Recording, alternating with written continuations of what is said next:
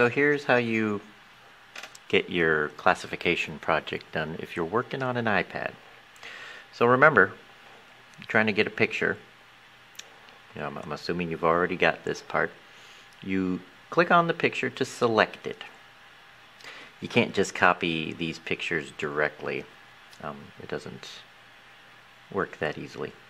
Once you've got it, see those three dots right here? Those are the ones that give you more options. We want view all sizes. And when you view all sizes, that's when you can select a pretty good size. You don't want it too big or too small. Once you're at medium 500, tap and hold, save image. That's going to save it on your photo album. Okay?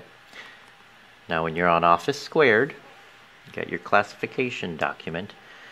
Let's say I want to put that flying insect under my bug classification. So I'm going to go to where I have bugs. See, I got reptiles there. There's my bugs.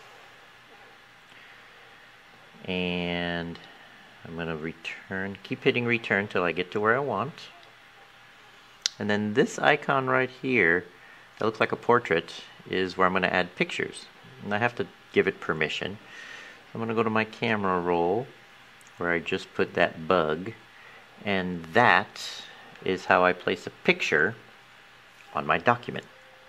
Now right here, this button right under the close is how I save. So when I tap that, I can save as to change the name of my document, or I can just choose save.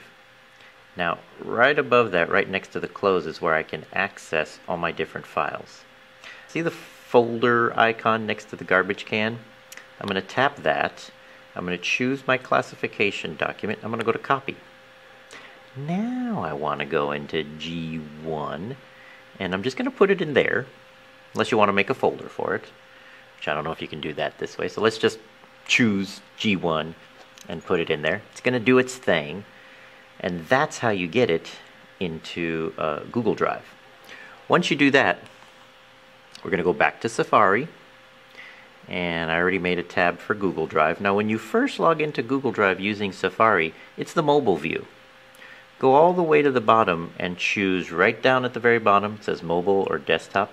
Choose the desktop view and continue to desktop version. That version gives us a lot more menu items and capability. Okay, so there's my document right there.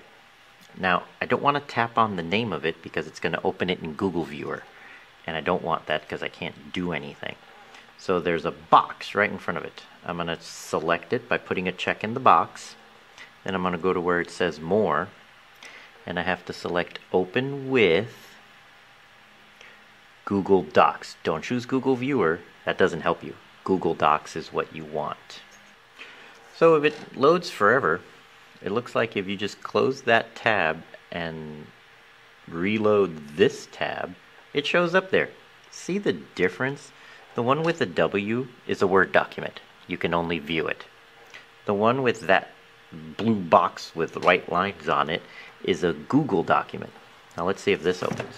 Let's try it again. And there. Now it worked. Okay.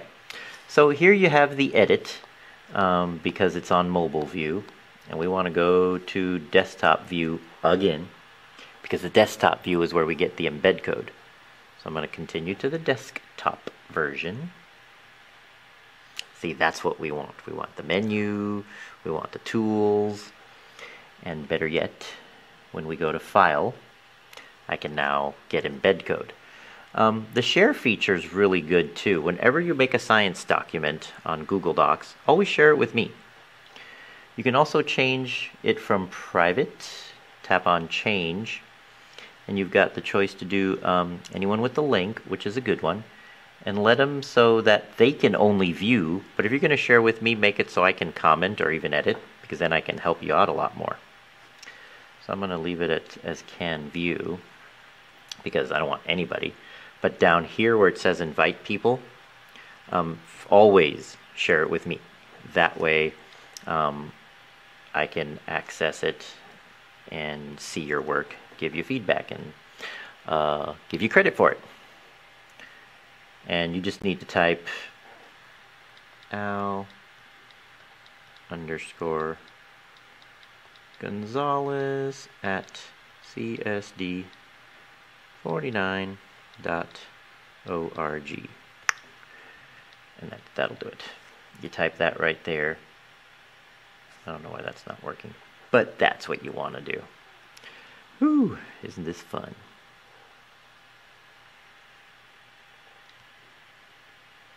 Okay, so let's pretend I did that. Now we go to File, and you want to choose Publish to the Web. It's down here under Download As, and this is what you want. Automatically republish when changes are made? Yes, make sure that is checked. Start publishing? Yes. Do you want to do it? Of course you do. That's why you clicked on Start Publishing.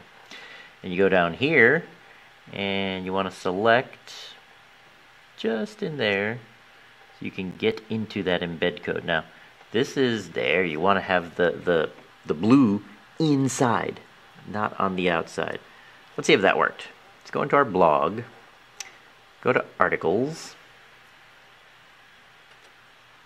I kind of already started one, so I'm going to paste it in there. So let's say you already started typing your story of your World of Warcraft character in Blogmeister on your blog, and you're going to now paste the embed code to your document.